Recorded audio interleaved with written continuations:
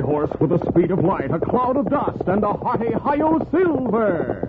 The Lone Ranger.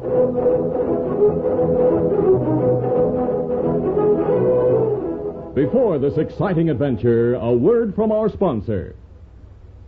General Mills, makers of Cheerios, the oat cereal that's ready to eat, Betty Crocker Mixes, and Wheaties, the breakfast of champions, present by special recording, The Lone Ranger. You're going to love the big, exciting news today. Now there are 2 brand new Betty Crocker cake mixes. There's chocolate malt and peanut delight. I'll bet you can hardly wait to try them, and I wouldn't blame you. They're just so good. Today, let me tell you about the chocolate malt. It's a wonderful new way to enjoy an old flavor that's a favorite with so many of us. There's honest-to-goodness, delicious malted milk right in the mix. And, of course, there are all the other fine quality ingredients you choose yourself, like famous soft-to-silk cake flour and pure vegetable shortening. And because it is a Betty Crocker cake mix, Mom knows it's the easiest way ever to bake a perfect cake. So next time Mom goes shopping, be sure to remind her to get that brand new delicious treat, Betty Crocker's chocolate malt cake mix. You'll love it.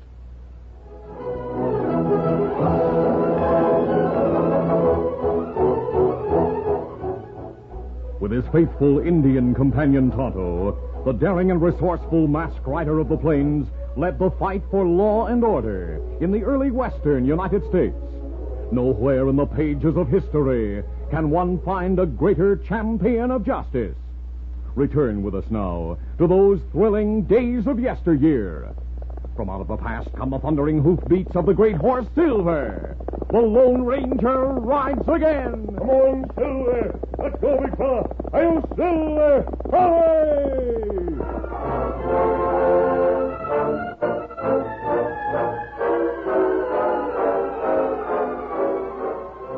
Leaving the Lone Ranger at a camp near Cottonwood City, Tonto rode into town to buy supplies. He knew that the sight of a heavily armed Indian would arouse suspicion, so he stowed his guns and cartridge belt in a saddlebag before he dismounted and joined a large group of idlers in front of a store. While he listened to the aimless conversation, Tonto noticed that the jail, a small adobe building, stood just across the street. Separated from the jail by several weed-grown lots was the office of the Cattlemen's Protective Association. The Indian studied it closely, then turned his eyes on an excited rancher who hurried toward the store. Fellas, it came raided Jim Dillon's Bar 7 spread last night. Where'd you hear that, Leaf? I got it from a Bar 7 man who rode over my way looking for the gang's trail. He said the signwinders killed another rider and drove a lot of Jim's cattle over a cliff. Nobody but homesteaders or sheep herders would do a thing like that. That's how I figure it, Steve. Yeah, it wouldn't have happened if Jim had joined the Cattlemen's Protective Association like the rest of us ranchers. Jim Dillon is one of the few cattlemen in the valley who've held out against joining. Yeah, he should have known better. Well, he and his daughter Ruth are mighty independent. Hey, look at that buckboard come. That's Ruth Dillon driving. Jim's on the seat beside her. I never knew him to ride in a buckboard before. Well, he's been crippled up for a spell. A horse fell with him. Whoa there, whoa now. I'll jump out, Dad. Now, give me your cane and I'll help you down. Oh, I'll hold on to the stick. Just give me a hand here. All right.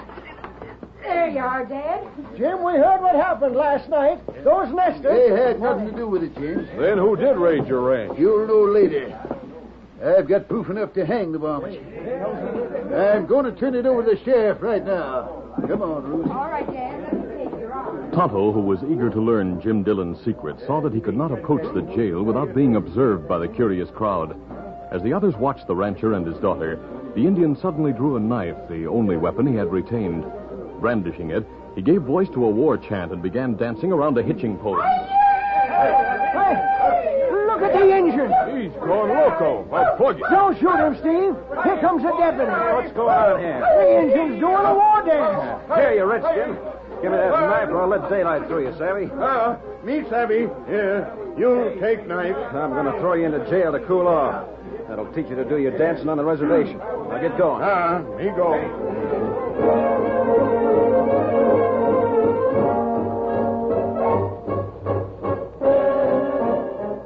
Meanwhile, Meanwhile, two men had met on the second floor of the building which housed the headquarters of the Cattlemen's Protective Association. One was Lance Layton, who had organized the CPA. The other was Layton's assistant, Bill Strong.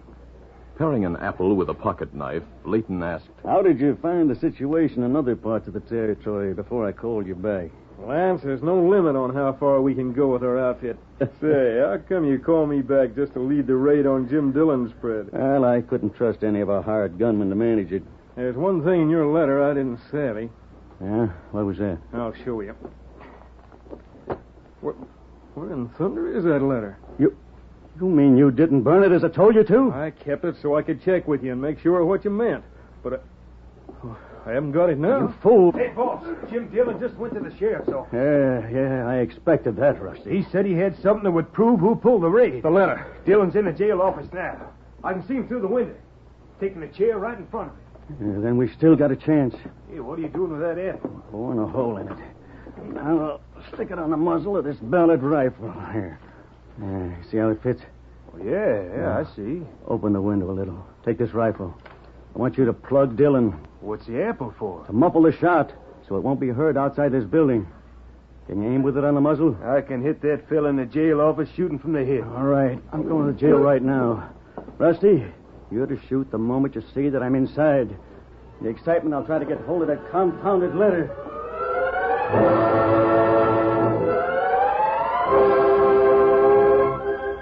As Layton hurried toward the jail, Jim Dillon was saying, Jeff, the fellows who run the CPA have made fools of nearly everyone in the valley. What those letters should stand for is Crooks Protective Association. Now, looky here, Jim. You're going too far. So I am I?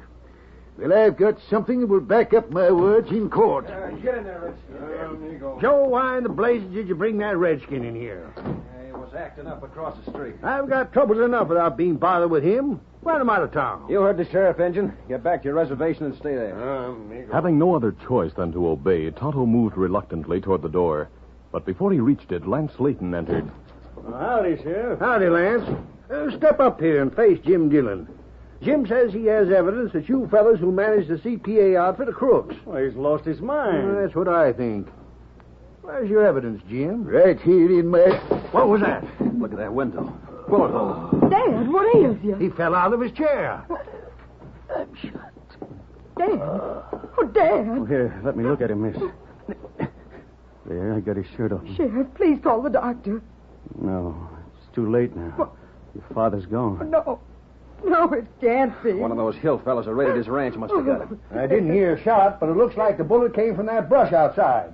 Joe, get out there and look around. I'll gather up a posse. Right. I'll put the CPA boys on the case. Jim wasn't a member. Hey, you fellas across the street. Take your horses. Jim Dillon's been murdered. Miss, me feel plenty sorry for you. Me try to get put in jail to help your father. Where you think him carry evidence? I don't know. He didn't even tell me he had anything of the kind. Hey, sir, there's nobody in this branch. Then come on. We're riding for the hill. There go possemen. Other people coming here. Me go now.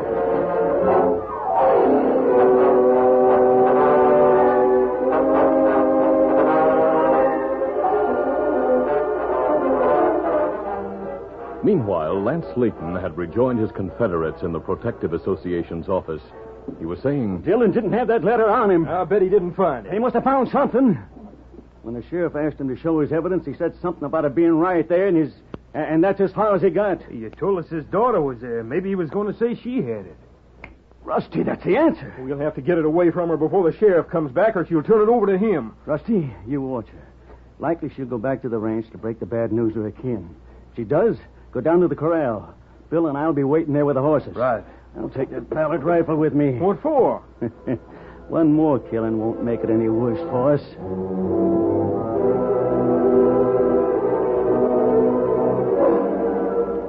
As the three crooks left the office, the Lone Ranger, who had been alerted by the hue and cry of the departing posse, left Silver and slipped into the main part of Cottonwood City to learn what had happened. Taking advantage of everything that offered concealment, he soon reached the chaparral-covered lot between the CPA building and the jail. There he met Tonto, who had been searching vainly for a trace of the killer. After the Indian had finished a quick report of all he had seen and heard, the masked man said, I'll help you make another search of this thicket, Tonto. Well, better we start by wall of CPA office. Me not look there. Is anyone in the building? Me not think so. Leighton, 2 other fellas, leave little while ago. Them locked door. All right, then come on. Cautiously working their way to the side of the office building, the masked man and Indian soon reached a point opposite the bullet-shattered window in the jail. Suddenly, the Lone Ranger bent forward and scooped something from the ground. What you find? A piece of apple with a very faint smudge of burned powder on it. What that mean? The killer used an apple to silence his gun. A potato or some other fruit or vegetable of that nature would have served as well. You not see any sign that him stand here. He didn't. He couldn't have seen the lower part of the jail window because of the bushes. That's right. The only possible place from which he could have fired is the upper floor of the CPA building. Probably he stood well back in a room and shot through an open window. The powder blast and bullet shattered the apple. One piece fell here. And what we do now? Try to find Miss Dillon. After she recovers from the shock of her father's murder, she may be able to remember something that will enable us to find the evidence of which he spoke. Get up! Get up! Let her go and buckboard. We'll stop her outside the town. Get Scout. I'll go after Silver.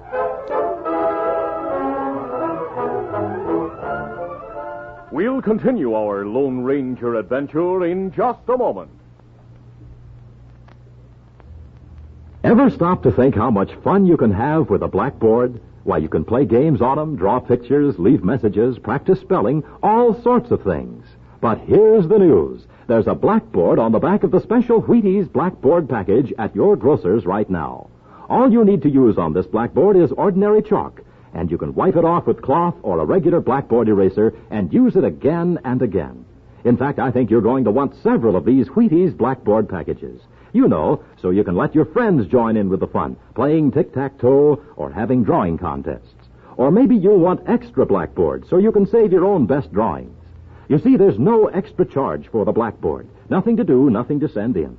You just pay the regular Wheaties price. So look for the Wheaties package with the sign on the front that says Blackboard. That means there's one of these wonderful blackboards on the back, ready to use. Be sure to pick up several. They're at your grocer's right now. Ask for the special Wheaties Blackboard package.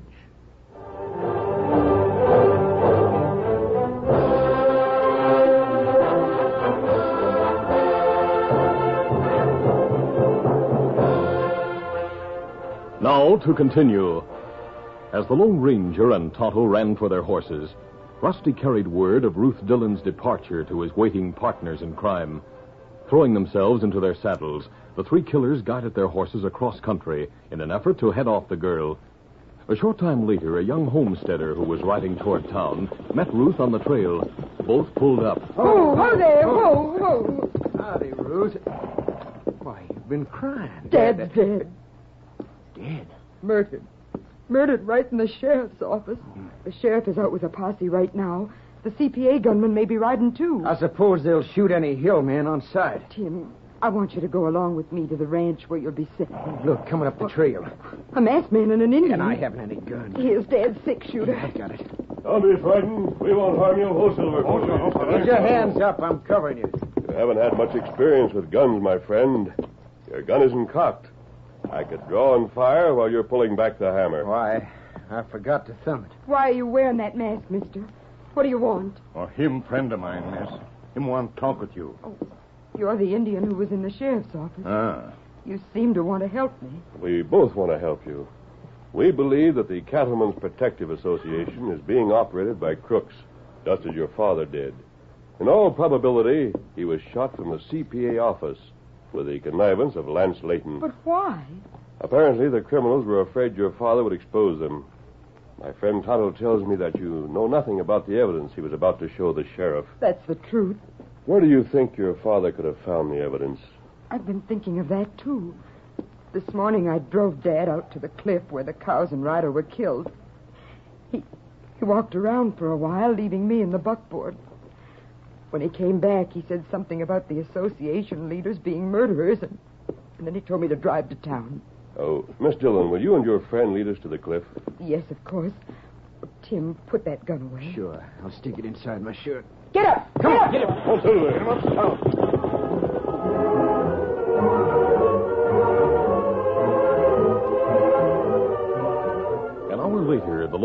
Ranger and Tonto were engaged in an intensive search along the top of the brush-fringed cliff. Ruth and Tim followed them as they moved ever farther away from the horses and buckboard, examining the earth, rocks, and shrubs. Tonto was saying, Oh, here. Let me see where him punched ground with cane. Oh, look. Look what we find. That's a lead cylinder. It's about a half-inch thick and a foot long. Oh. And what it used for? Storekeepers once sold lead in the form of rods. A rod could be easily cut and melted into bullets. Now, Miss Dillon, did you ever see anything like this around your home? No, never. The only muzzle-loading gun on the place belonged to my grandfather, who died years ago. That was his cane my dad used. Well, that gives me an idea. I'd like to look at that cane. I'll get it for you. Come on, Tim.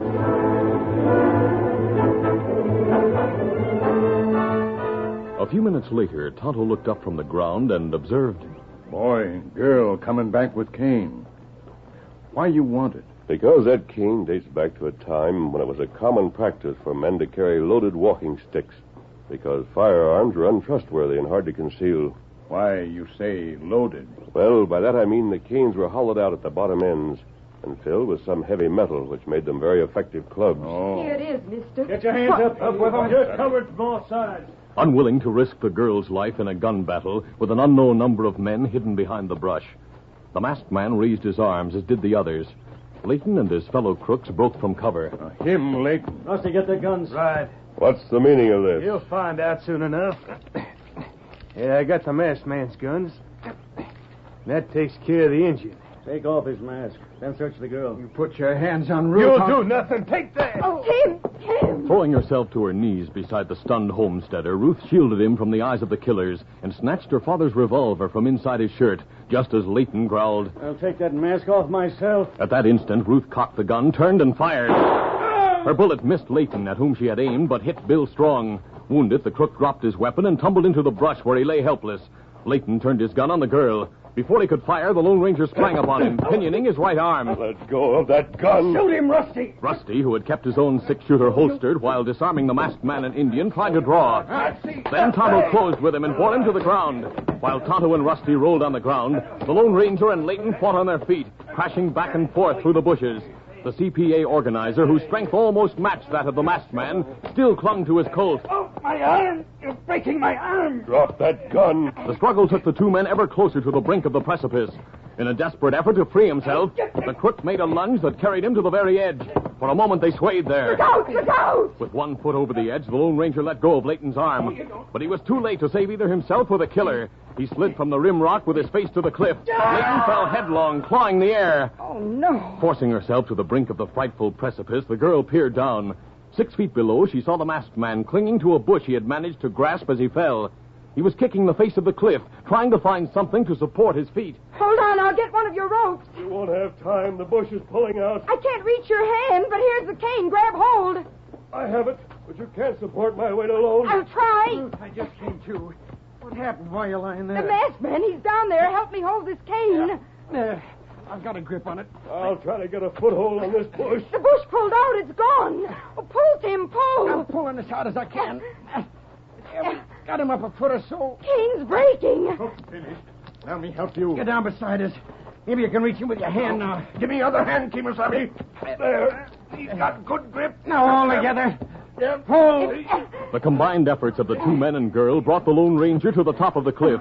A moment later, he scrambled over the rim rock to safety.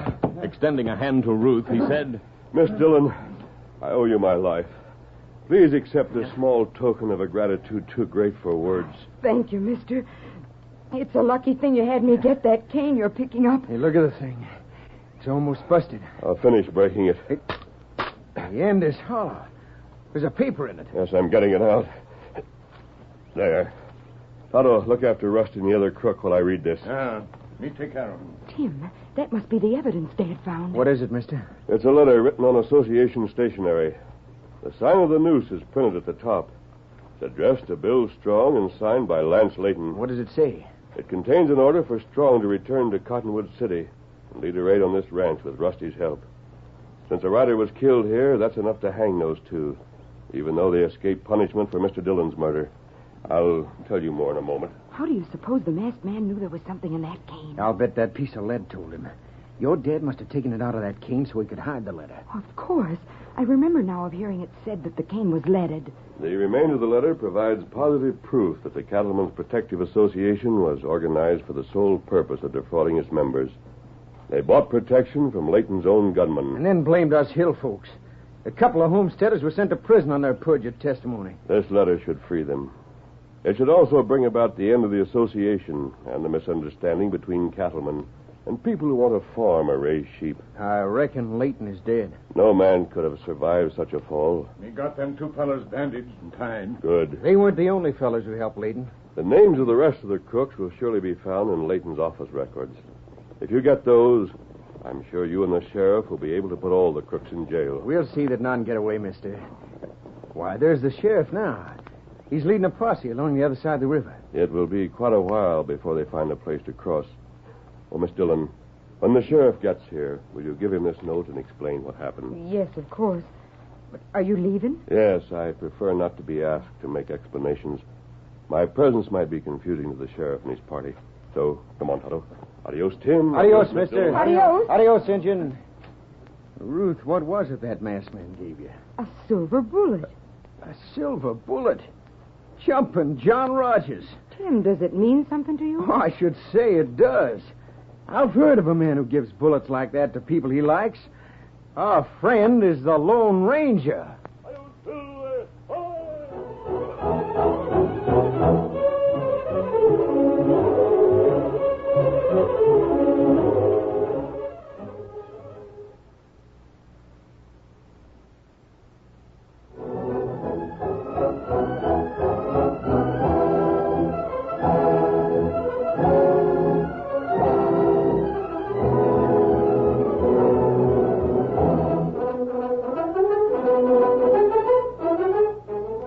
The Lone Ranger, a copyrighted feature of the Lone Ranger Incorporated, is produced by Trendle Campbell Muir Incorporated.